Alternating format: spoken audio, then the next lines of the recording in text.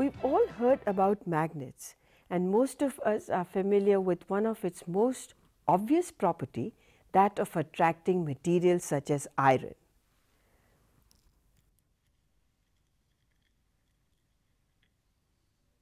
Magnets can be of any shape, any size.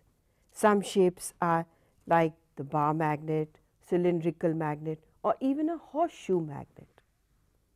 All magnets have got two poles, a north pole and a south pole.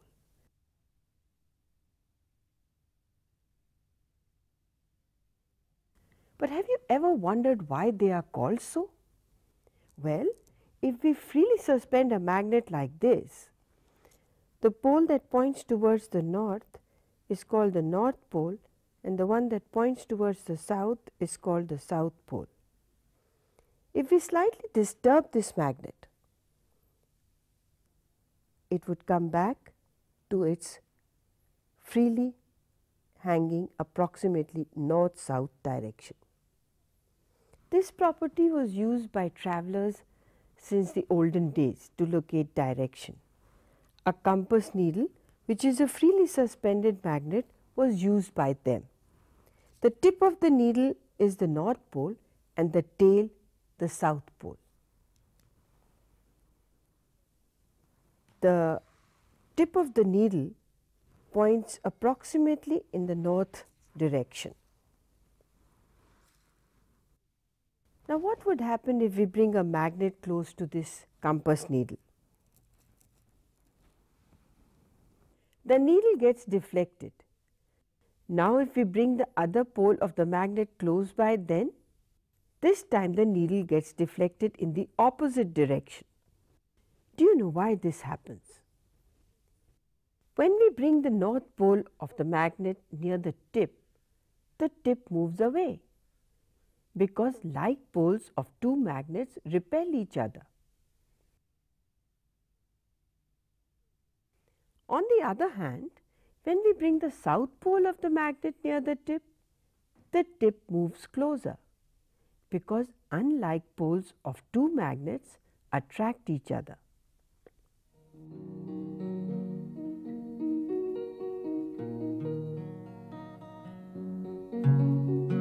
So, we can say that when two magnets are brought close to each other, a force of attraction or repulsion acts between them. Have you ever experienced this force?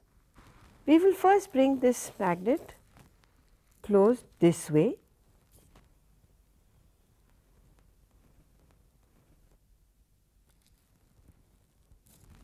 and then the other way.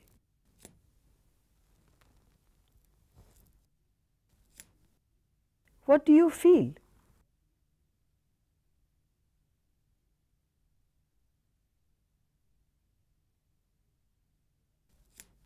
For every magnet, there is a region around it in which this force can be experienced. This region is called the magnetic field of the magnet. But how do we represent this magnetic field? Let us see that. We have an overhead projector here. We place a transparency and a magnet over it. We will mark the north and the south poles for it. I will sprinkle some iron dust around it.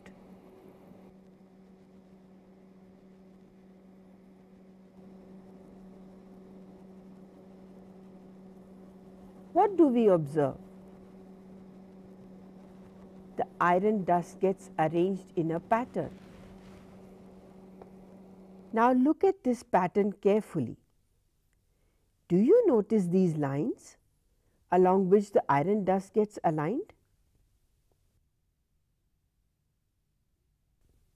This pattern of lines is used to represent the magnetic field of this magnet. These lines are called field lines of a magnet. But magnetic field is a vector quantity which has both magnitude and direction. So, how do we find the direction of magnetic field? The direction of magnetic field at a point is taken to be the direction in which the north pole of a compass needle points when placed at that point. So, let us try and find the direction of magnetic field lines of this magnet using compass needles.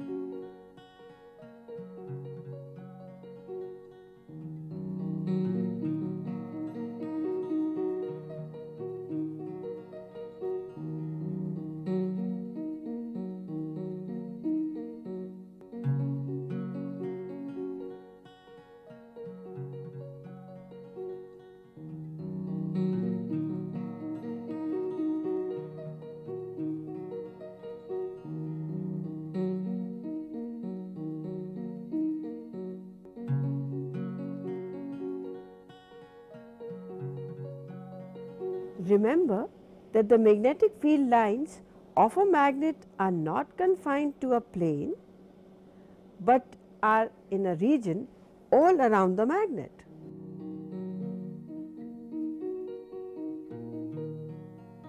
We can observe that the field lines emerge from the north pole of a magnet and merge at the south pole. We know that magnets have a magnetic field associated with them. But is there any other way of generating a magnetic field? Well, till the beginning of 19th century, it was thought that there was no other way. Then something was discovered by chance. And this outstanding discovery was made by Hans Christian Ørsted in 1820. Ørsted was a professor of science at the Copenhagen University. He used to arrange science demonstration in his home for his friends and students. Once he planned to demonstrate the heating of a wire by an electric current. On the same day, he also planned to demonstrate some properties of magnets. So a compass needle was lying close by. While performing his electric demonstration, Ørsted noted to his surprise that every time the electric current was switched on, the compass needle deflected. This astonishing result indicated that there was some link between electricity and magnetism, and it was first established by Ørsted. We can perform an experiment similar to Ørsted's experiment. We have a wire and a battery eliminator. Let us connect the two terminals of the battery eliminator to the two ends of the wire.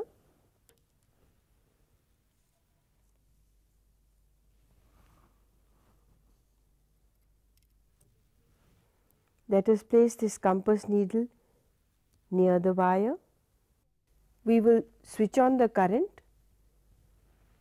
Notice what happens to the compass needle.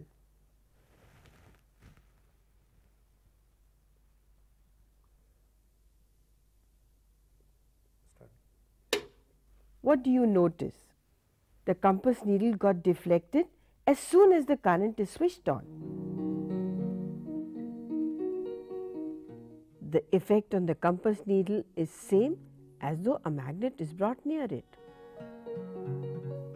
If we switch off the current, let's see what happens. The compass needle comes back to the initial north-south position. Let us try again and switch on the current. The deflection is there again. So, what can we conclude from these observations?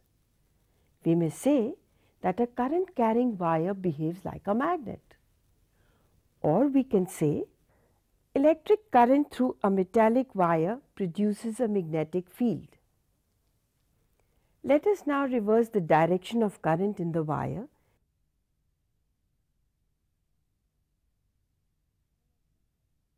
and observe what happens to the compass needle. The direction in which the compass needle pointed also got reversed.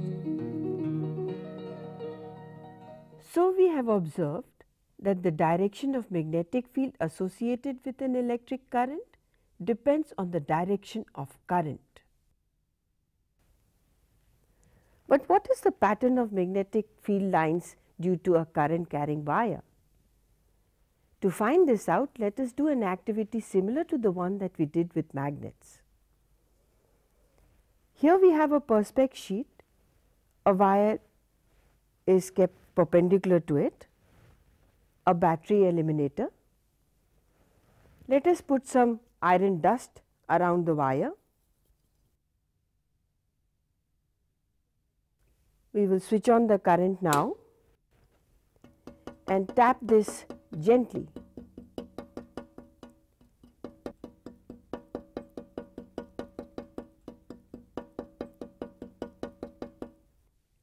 Do you notice a pattern?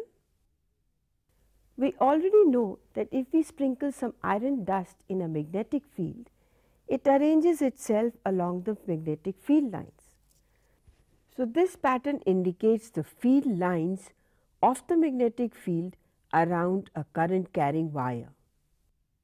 Look at the pattern carefully. Do you notice a pattern of concentric circles?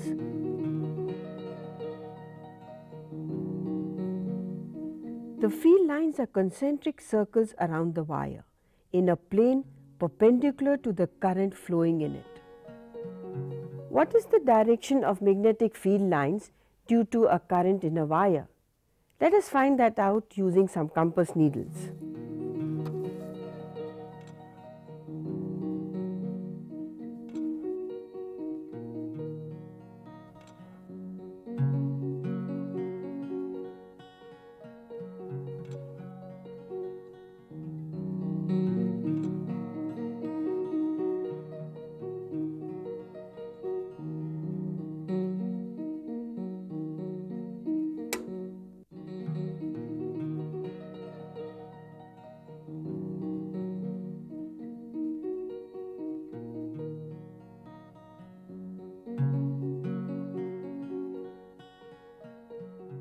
Now, let us reverse the direction of current through the wire and see what happens to the compass needles.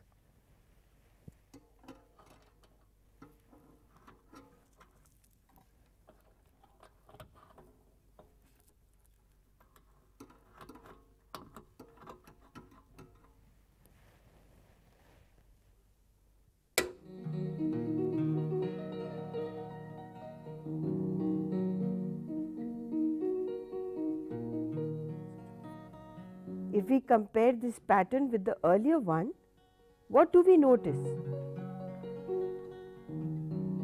When we reverse the current in the wire, the direction of the magnetic field also reverses. So, we can see that a definite relationship exists between the direction of current through the wire and the direction of magnetic field around it. But how can we remember something like this? Well, there is a very convenient way. Imagine wrapping the fingers of your right hand around the wire in such a way that the thumb points in the direction of the current. Then the fingers wrapped around the wire will point in the direction of the field lines. This rule is called the right hand thumb rule.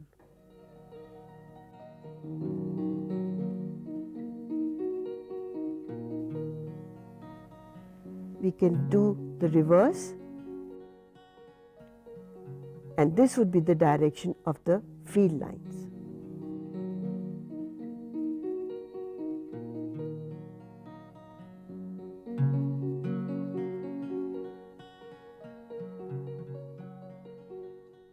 We have seen that a current carrying wire behaves like a magnet, and if we bring a freely suspended magnet such as a compass needle close to it, it gets deflected.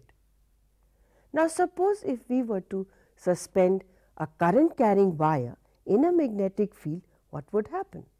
Well, let us try it out. Suppose we bend a wire in the shape of a small swing and hang it in such a way that it is free to move.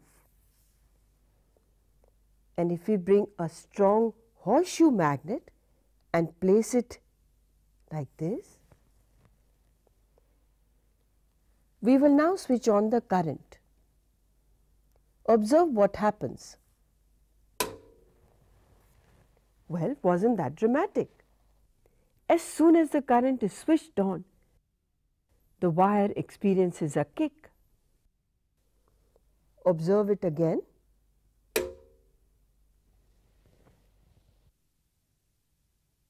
Well, like two magnets, when brought close or in each other's field, experience a force of attraction or repulsion.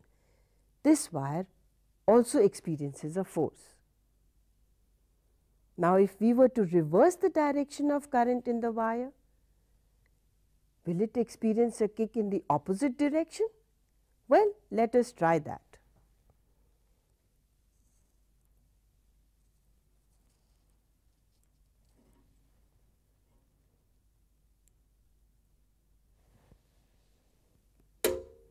So, when we reverse the direction of current in the wire, the force on the wire also reverses.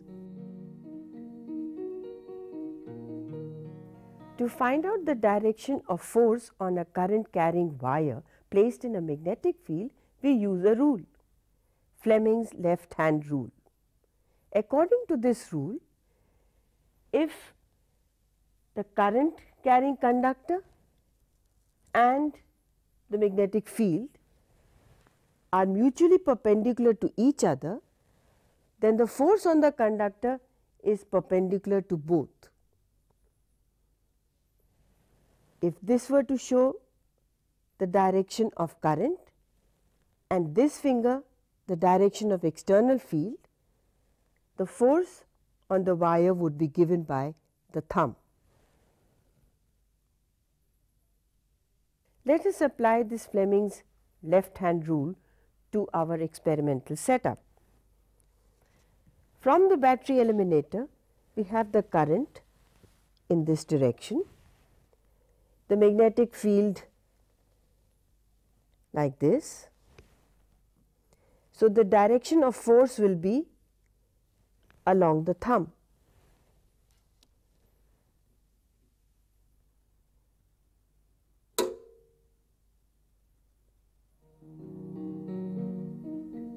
If we now reverse the direction of current in the swing and apply the Fleming's left hand rule,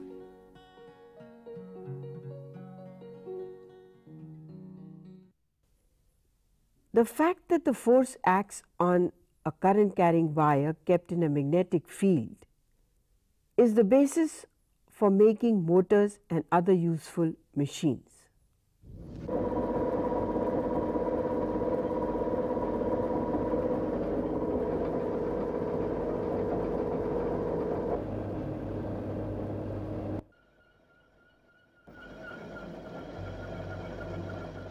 Can you recall what you have learned today?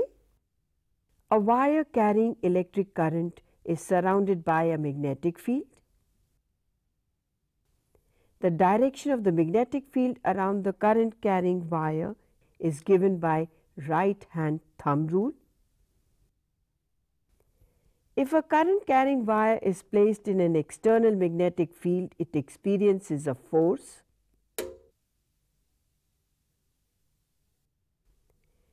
The direction of force on a current carrying wire kept in a magnetic field is given by Fleming's left hand rule.